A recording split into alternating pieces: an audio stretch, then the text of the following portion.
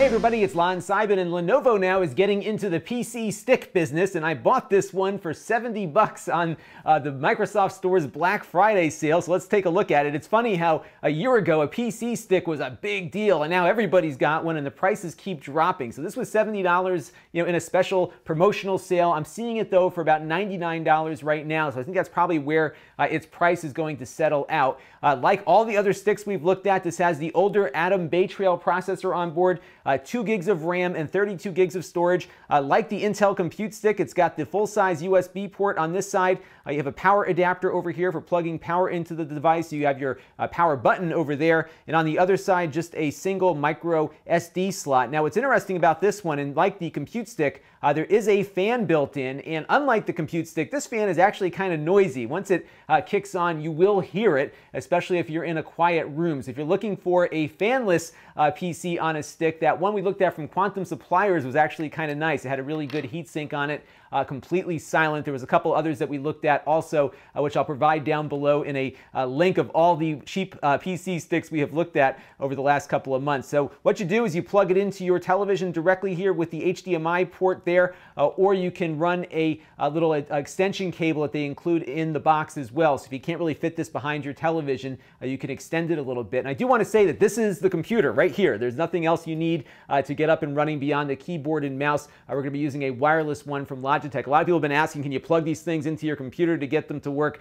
You don't do that. You plug it into a television because this is the computer. So let's see how this computer works. We're going to boot it up and run our usual tests on it. All right, so let's boot it up and see how fast everything comes to life on here. I do have a little dongle for my Logitech keyboard here. I bought this a little while ago. It's about $100. This is called the K830, and it's an all-in-one keyboard here with a trackpad built in. It has Bluetooth, so you could connect to the Lenovo device via Bluetooth and keep that USB port free, although it's sometimes easier just to put the dongle in with this. But this is a great keyboard for computers like this that you might tuck behind the television. You can see, though, just how quickly everything comes up. So I'm going to log in here real quick, and then we are going to do our usual barrage of tests here, starting with some web browsing.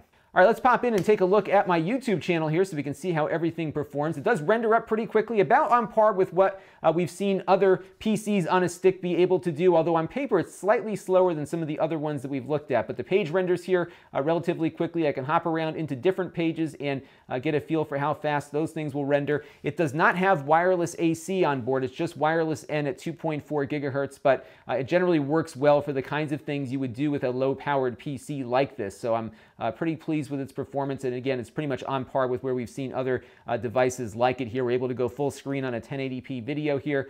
No lag. It really does keep up with the video playback quite well on the Edge browser. The one area where you'll see issues with these devices is when you're in Chrome trying to play back 60 frames per second content like this video. Runs fine in the Edge browser, but you'll get some lag on YouTube 60 frames per second video on Chrome because they don't support the hardware acceleration that is built into this thing. So I would use Edge if you're looking at some of the higher end video here, but this is playing back just fine. So it really does well as a web browsing device. And on the Octane benchmark test, which runs in Chrome, which measures how well it can do its HTML rendering and JavaScript and all of those things, we get a score of 6,223, which puts it a little bit below some of the other computers that are configured with the same processor. So I think they have made some decisions here to scale the processor just a little bit back for thermal reasons because they don't want to risk it, which is why they put the fan on here also. Some of the other stick manufacturers out there have been a little more risky perhaps in how they've approached the thermal limitations of their processors, and I think what we're seeing here is just a slight step down, not a huge one, but enough to maybe not be noticeable, but enough to show up on a benchmark like this. So it's going to perform a little bit slower than some of the other devices we've used, but I think Lenovo is playing it safe here with a $100 PC. But it does things like Microsoft Word just fine. So we've got our big newsletter template up here. I can scroll through things pretty quickly. Things do render on screen relatively quickly for what we have for a processor in this $100 PC. I can resize things and do all the things you would normally do in a Word document without too much lag, and I think it will be fine for schoolwork and office work for that matter too, because you don't really need all that much these days to do word processing, and even these cheap processors do a really good job with that. But what about gaming? Let's take a look at Minecraft real quick.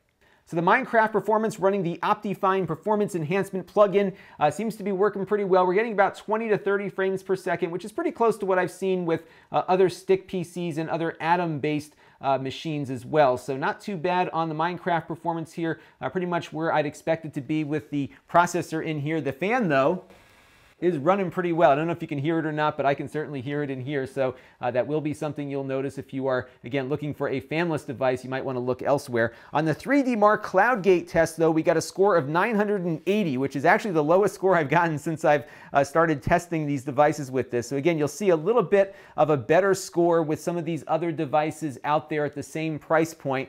Now, this is a Signature Edition PC, at least it was labeled as such when I bought it at the Microsoft Store. However, it does have the Lenovo Solution Center on here. That was the only piece of software that came installed that's not part of the basic Windows 10 installation. I'm not sure if this is a violation of the Signature PC program, but it was on here when I installed it, so just be on the lookout for that. But other than that, I think it's a pretty decent little compute stick for $99. It's certainly small enough and can tuck behind your monitor and you really stay out of sight, but can provide some decent performance.